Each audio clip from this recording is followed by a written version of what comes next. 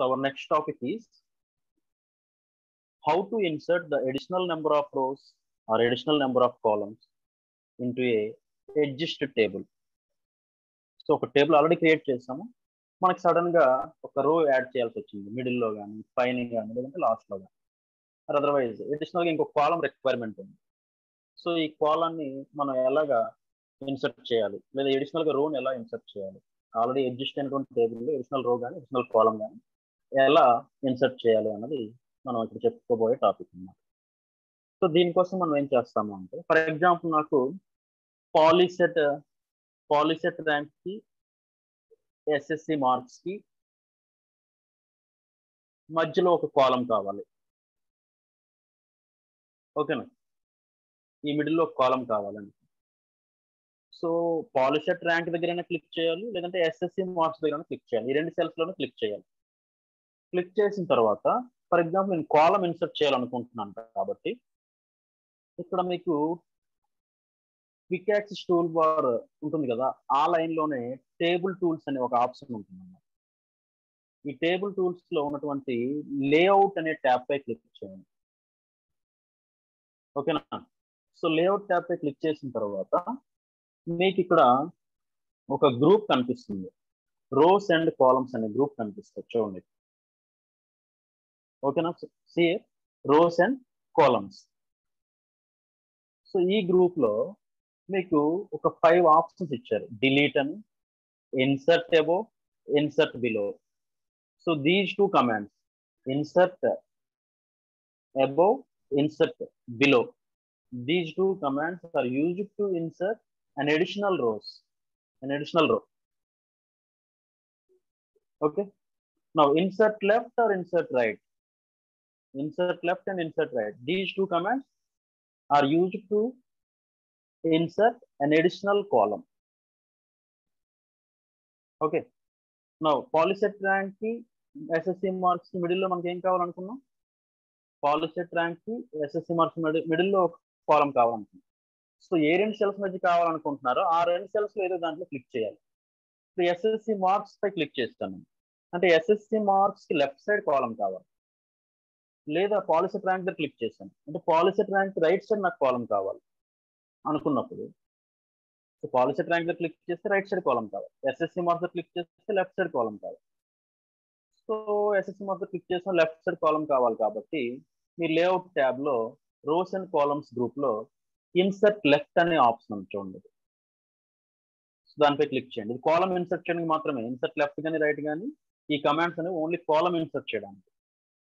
Click చేశాను, చూడండి. ఇప్పుడు అడిషనల్ గా నాకు ఒక ఎంప్టీ కాలం క్రియేట్ అయింది with the same number of rose. Already ఏదైతే మనకి టేబుల్ రిజిస్టర్ అయి ఉందో నెంబర్ ఆఫ్ రోస్ తో అన్ని నెంబర్ ఆఫ్ రోస్ తో నాకు ఒక కాలం క్రియేట్ అయింది. సో ఇక్కడ నేను ఫాదర్ ఆక్యుపేషన్ అని పెడతాను, ఫాదర్ ఆక్యుపేషన్. ఓకేనా, సో దీనికి father occupation some business man,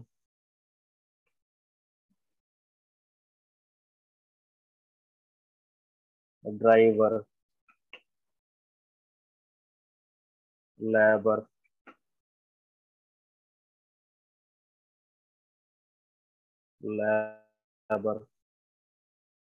daily wage. So ఈ విధంగా మనం ఒక కాలం క్రియేట్ చేస్తాం, అందులో డేటాను కూడా ఎంటర్ చేస్తాం. ఇలా చేయొచ్చు. ఈ విధంగా మనం కాలాన్ని అడిషనల్ కాలం ఇన్సర్ట్ చేయొచ్చు. ఆల్రెడీ ఎగ్జిస్టింగ్ టేబుల్లో ఒక రో యాడ్ చేయాలి. ఫర్ ఎగ్జాంపుల్ లీలా కుమారి దగ్గర, అలాగే ఆర్ మోహన్ దగ్గర, ఈ రెండింటికి మిడిల్లో ఒక రో నేను యాడ్ చేయాలనుకుంటున్నాను. సో పై రోని కానీ ఆర్ మోహన్ రోని కానీ పి లీలా రో కానీ సెలెక్ట్ చేయాలి. ఫర్ ఎగ్జాంపుల్ నేను పి లీలా రోని సెలెక్ట్ చేశాను కాబట్టి సో లేఅవుట్ ట్యాబ్ లో ఇన్సర్ట్ అబోవ్ అనేది క్లిక్ చేస్తాను. సో ఈ విధంగా నాకు అడిషనల్ గా ఒక రో క్రియేట్ అయింది. ఓకేనా, ఇది థర్డ్ అవుతుంది.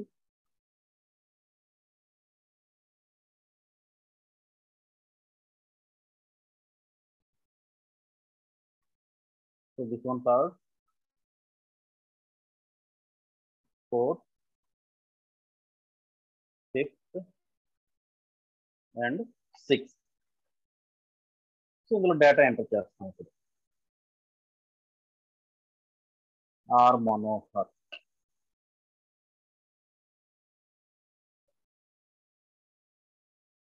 $2208 EC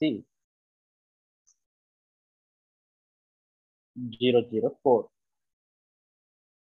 తన హాల్ టికెట్ నెంబర్, తన rank, father occupation,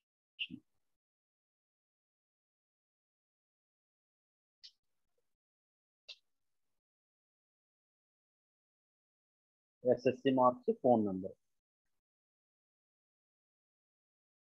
first year, scholarship eligibility yes. Okay, so ఈ విధంగా మనం డేటాను ఎంటర్ చేసుకోవచ్చు. అడిషనల్గా రో క్రియేట్ చేయొచ్చు, అడిషనల్గా కాలమ్ అని క్రియేట్ చేయొచ్చు.